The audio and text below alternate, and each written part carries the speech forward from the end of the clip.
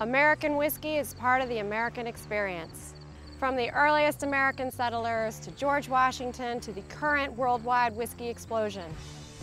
This wonderful moment of whiskey. Premium bourbon has become the fastest growing category within spirits. You've got this whole new generation of consumers and drinkers. The popularity and demographics of whiskey drinkers have gone from your dad and your grandfathers to everybody. Now 21s on up are drinking bourbon now worldwide. Everybody's wanting it. We're seeing consumers who come from all over the country and even different parts of the world. And it's a more educated consumer.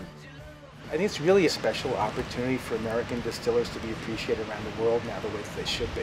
And Discus is really leading the charge. Behind me is a warehouse storing 20,000 barrels of whiskey. There are hundreds of these warehouses around the United States. It's amazing how many people come and make a pilgrimage to see how bourbon's made. Two of the most popular kinds of American whiskey are bourbon and Tennessee whiskeys. Bourbon comes with some very strict guidelines. It can be made anywhere in the United States, but it has to be made in the United States.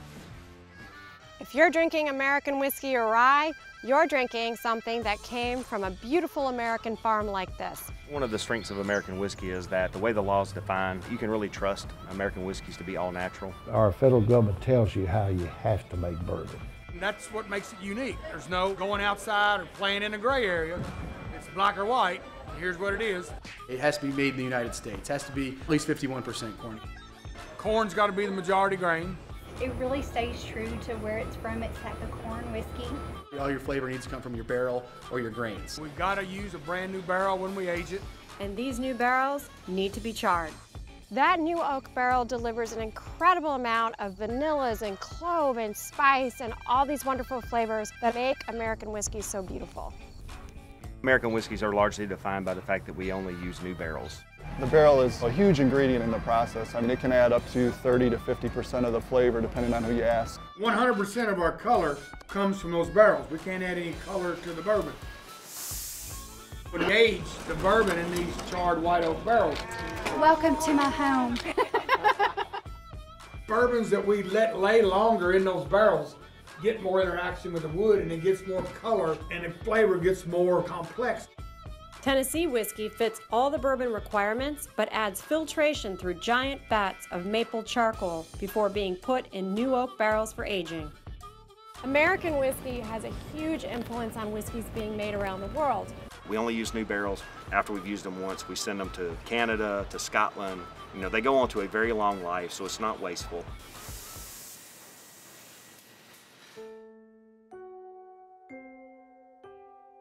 What makes American whiskey so spectacular, especially in Tennessee and Kentucky, is right here. This is a limestone shelf through which a lot of the water actually passes through and takes out some of the impurities like iron, making the whiskey taste fabulous.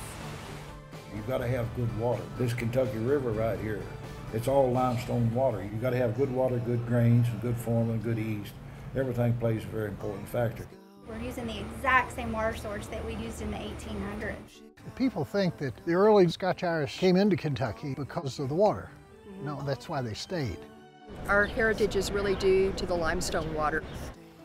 Our country's heritage and culture is just as much integrated with alcohol as it is with other things. In the founding of the nation, if you look up and down the eastern seaboard, there were rum distilleries from Boston all the way down to Charleston. It starts with that, and then of course our own whiskeys developed the corn liquor and the rye whiskey, so I think it's always been part of the heritage of America. A third small but rapidly growing American whiskey is made with rye as the main grain. This whiskey has a long history in America going back to colonial times. In fact, it was rye whiskey that George Washington made at his Mount Vernon distillery.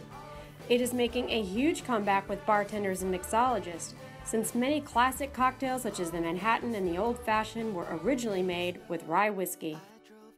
At one point, George Washington had the largest distillery in this part of the world. It really is the heritage, the tradition, the hand craftsmanship that we do here. The export market's come huge. Now it's become a worldwide drink. We're exporting to 31 countries right now. Just in the last 3 or 4 years, we've announced over $200 million worth of expansions. We're seeing consumers come from all over the country and even different parts of the world. He's a huge fan. You never know what accent you're going to talk to when you walk over to the still house. American whiskey is not only a celebration of the people who make it, but it's a celebration and an appreciation of the land. It's a celebration of the wood and the water that makes that beautiful freshness of American whiskey.